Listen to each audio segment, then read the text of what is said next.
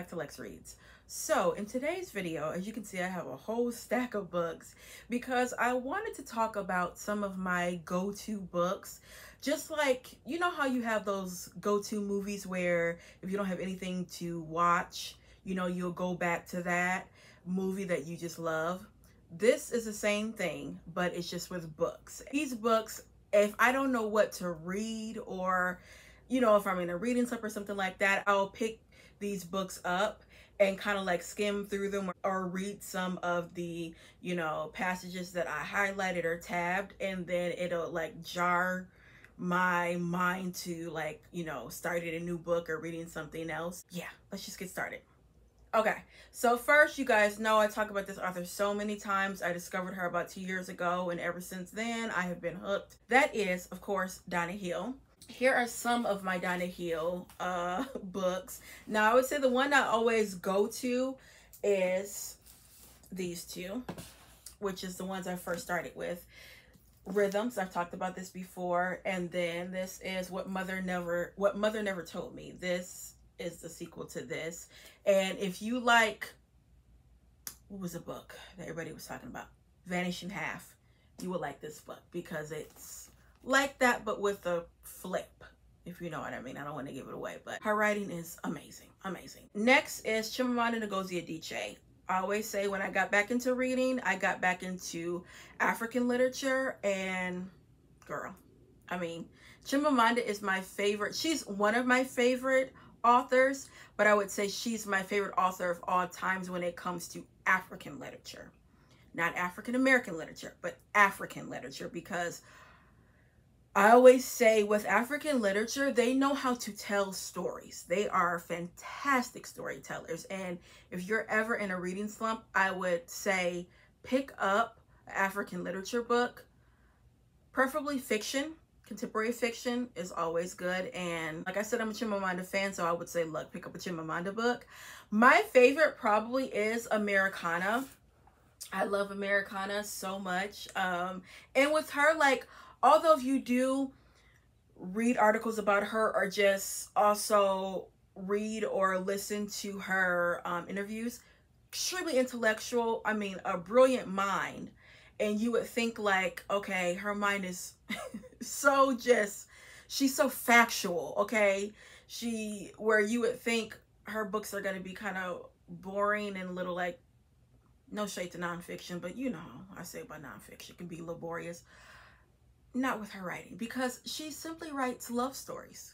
This is a love story. Really just get in the mind of Afemelu and Obenze. Girl, Obenze, who he had my heart, even though what he did, bro, why did you do that? Okay, but it was kind of like, oh, I don't care. And I would say next, I really do like Purple Hibiscus. This is her debut novel, and girl, that daddy will make you hate every daddy in the world, okay? Because this man, oh my gosh, he was extremely religious where it came off as crazy.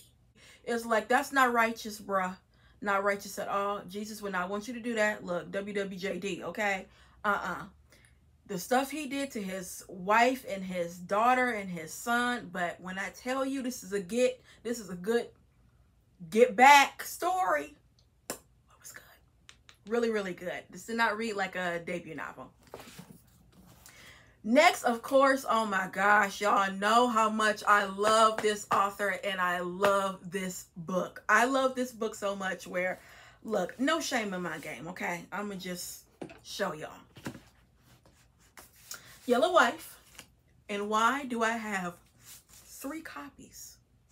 And why do I have 2 that is annotated? Okay, so when this book first came out, I did not read it, but it was on my list. And about a year later, I remember I was at Target. I was with my sister. And sometimes when I'm with my sister, I'll be like, hey, can you give me this book? And she'll look at me like, girl, you know you can buy this book. And she would say, put it in the cart. So I put it in the cart. She bought it for me. And it was on my TBR for 2021, because this book came out in 2020. And after I read this book, y'all, I was like, Why did I not put this on the list sooner? Phoebe Dolores Brown, a character that you will never forget. Ruben LaPierre, a character you would never forget. I still be thinking about July, one of the enslaved girls, and it's like, first of all, that baby's not even a real person. That is a character from a book. That's how deep this book runs for me, okay? This book also made me have a different perspective when it came to slavery and also slavery-themed books, because I had that mentality before I read this book. Like, you know, when I would see an author and I'll read the synopsis, and if it had, like, you know, slavery, if it was a slavery-themed book, I'm like, oh, girl, like, come on now. Girl, this again, like, you know, another slavery-themed book. After I read this and after I watched some interviews with Sadiqa Johnson talking about the book and her inspiration, and I said, you know what? I don't want to have that mentality, because you realize how long slavery was. You realize the brutality of it. I mean, brutality is an understatement when it comes to slavery.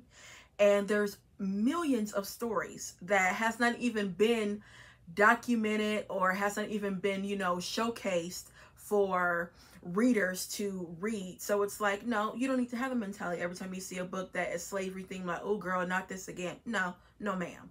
And when she broke it down like that, I changed my perspective. This book, it's hard to read. It has some very hard scenes because, like I said, it's slavery, it's brutality, and the things that Ruben LaPierre did was not even humane. And the fact that it was based on a real man named Robert Lumpkins, and like I said, watched some interviews with the author, and she was explaining her inspiration, how this was, you know, historical fiction. That's when I really started researching, you know, her work and researching this book. And y'all know, if I really love a book, I will get 2 copies, because I will get one fresh copy where this is the one I didn't highlight, I didn't tab, it's just my pretty, you know, copy. And then I'll get another one where I, like, you know, tab and highlight, okay? But after, and when I tell you, I mean, wrote all through this. And then I was like, I love this book so much where whenever it comes out, like a new edition, I want to get it. Like, that's how obsessed I am with this book. So I had to get the paper edition. So I had to get the paperback edition. And then I read this book 3 times. Yeah, you see I have a problem, okay? But that book is fantastic, and she's an auto buy for me. So when she came out with her second historical fiction novel last year, I actually bought it the day that it came out. I have a vlog about this book, The House of Eve, the day that it came out, and I read it, and of course I liked it so much that I have 2 copies. And again, this is a copy that I bought for myself, and I asked my sister could she buy another copy, and she did. Shockingly, I did not get the paperback for this book, and I came this close, but I'm like, okay, Alexis, you can't just have so many duplicates. Like, girl, you barely can fit books in this room, okay? So even though I like this book, but like, this was a 5 for me, and this is like a 10 for me, okay? And the fact that her books are totally different, I mean, yeah. Okay, next is an urban fiction series, of course. Love urban fiction. And it is Wahida Clark, the Thug series. You guys know, I've talked about this before. There is 7 books from this series, but I always tend to read and go to, I think it's this one. No. It's this one. Every Thug Needs a Lady. So the first book is Thugs and the Women Who Love Them. And then it's this one, Every Thug Needs a Lady. And then it is this one, Thug Matrimony. And I love these editions. These are newer editions that came out. I believe this one came out last year or 2 years ago. Because the rest of them, they're not like this. And I was so happy to get these because they're watercolor. And you guys know how much I love watercolor. So yeah, this was like my first urban fiction series that I got into and was obsessed, because I was late in the game when it came to reading urban fiction. I was in my late 20s when I read urban fiction, and girl. And when I stumbled upon this at Walmart back in 2019, I was like, oh my goodness, because these girls, although they're in like the hood and like they're a product of their environment, but these girls are so smart. I mean, a lawyer, a scientist, a physical therapist, and although it has like the shooting, the fighting, the killing, so much sex, it still is, it's so good, y'all. It is so good. And then lastly is another African literature author, and it is His Only Wife by Peace is Aduze Mindi.